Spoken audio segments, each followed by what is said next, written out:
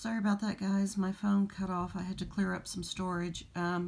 So like I was saying about this perfume, I'm not sure if it's my sense of smell or if they've actually changed the formula, but I think it smells somewhat different and not the same. I probably won't buy this again, or if I do, it'll be sometime way into the future. I've gone through multiple bottles of this. I don't know. I may get it again sometime later on, but that's the Aquilina Pink Sugar.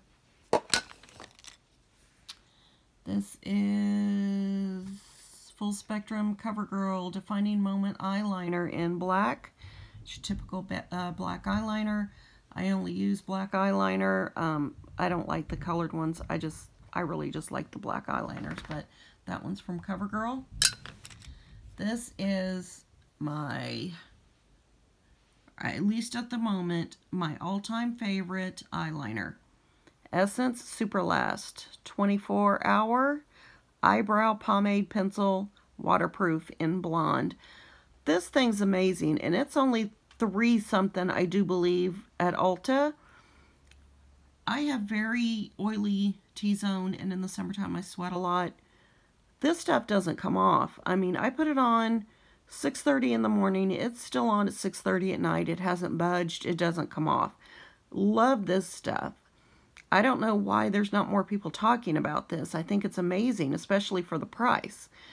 When I usually when I do an online Ulta order, I'll order several of these. Every now and then they'll be buy one get one half off, but they're so cheap anyway, it really doesn't matter.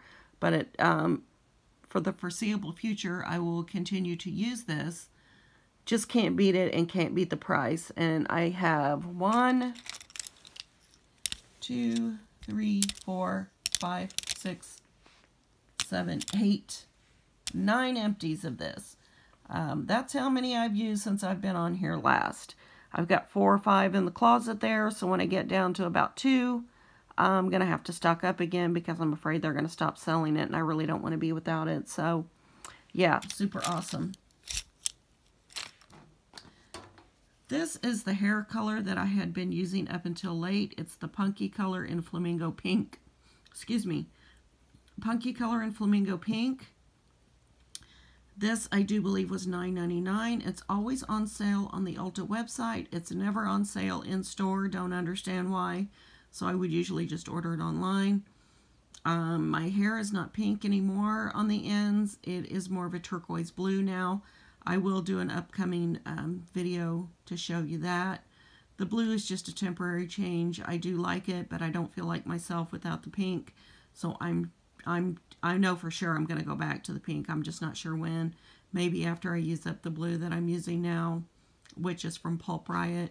So I'll show you that in an upcoming video. But yeah, this Punky color, this is good stuff. Now to finish it off, I've got multiple empties of the Bath & Body Works hand creams. This one's Hello Beautiful. Very awesome scent.